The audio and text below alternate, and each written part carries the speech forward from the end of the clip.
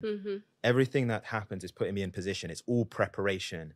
And it's exactly what you mentioned, which is like even the negative things or things that you perceive as negative, because nothing's really negative. It's always putting you in position for the Right. ultimate win. And then when it happened, it's like you're ready for it. No, no, no. So that I was broken on that. That scared me and I ran. Years later, they asked me to go back on TV and I went on Fox News and I was really good. And I'm like, okay, this is happening twice in my life. Like I tried to run from it.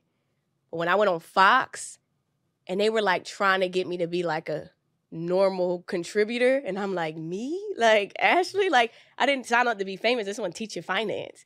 And I was just like, but I watched the interview and I was good. There was nothing wrong. And I'm like, you're kind of good at this. And I'm like, TV? And I just was freaked out. And I was like, I need help. So yeah, Jim Cramer, I was freaking out and I hid. And then a few years later, I got asked to be on TV again. And I was like, okay, this is a sign. But I remember my mentor said to me, you're selfish to hide who you are from the world, knowing what you know. And in that moment, it was like, you're right.